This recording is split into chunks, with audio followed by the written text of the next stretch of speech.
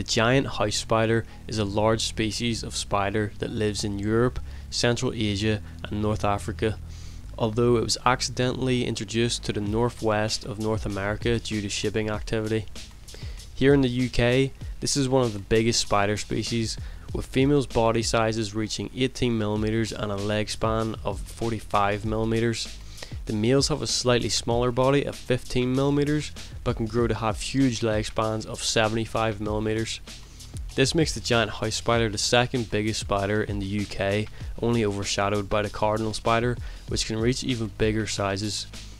This can be a shock to some people living in the UK, as it's generally assumed that the spiders over here are quite small. For arachnophobes, the giant house spider tends to be one of the spiders they are most afraid of, because the spider is not only quite large but can move its big hairy booty at record-breaking speeds. The giant house spider used to hold the Guinness World Record for the fastest spider in the world. It was only overtaken by the camel spider in 1987, which isn't fair considering the camel spider is not even a spider. So really, the giant house spider is still the fastest spider in the world, running half a meter a second. Fuck! As the name suggests, the giant house spider is commonly found in people's homes. It likes to hide in dark corners that are unfrequently disturbed, such as attics, basements, garages and sheds. Although this spider can still be found in a lot of places outside, such as within bushes or in the cracks of walls or fences. A giant house spider's web is sheet-like and has a funnel at one end where the spider resides. Unlike a lot of spiders' webs, the giant house spider's web does not contain sticky strands, meaning that it is not particularly good at immobilizing prey. Instead, once the giant house spider senses prey through the vibrations on its web, it uses its immense speed and its sheer mass to quickly run out and overpower the prey.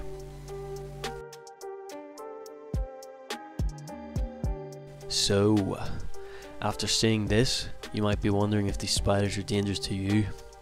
Well, the giant house spider does have large and powerful jaws, and like all spiders, they have a venomous bite. This venom paralyzes their prey, turns their insides to mush, and then the spider can suck out their juices like a smoothie. Also, the giant house spider is one of the few spiders in the UK with fangs long enough to penetrate human skin. However, none of this means that the giant house spider is dangerous to humans. In fact, they're not at all dangerous to us. It is virtually impossible to provoke this spider to bite you. When threatened by something large like a human, this spider only wants to run away. Even so, if a giant house spider were to somehow bite you, its venom is too weak to have any serious effect on a human. Although, it definitely wouldn't feel good. If you do see what you think is a giant house spider in your house, you might be able to identify it by its brown earthy coloration, spotted pattern on the abdomen, and long legs in relation to the body. It's quite common to find the spider stuck in the bath. Giant house spiders are not great climbers and cannot make their way up the slippery sides. Despite having 8 eyes, they're next to useless, as the giant house spider's vision is so bad it can likely only distinguish between light and dark. This is enough for the spider to be able to tell when a large animal is looming. Therefore, a giant house spider will likely try to run away if you suddenly cast your shadow over it. If you do have to deal with one, I'd ask that you don't smoosh it. Instead, use a container and a piece of card to capture the spider and release it outside. These spiders do a good job of regulating fly populations, and like I said, they're completely harmless to us.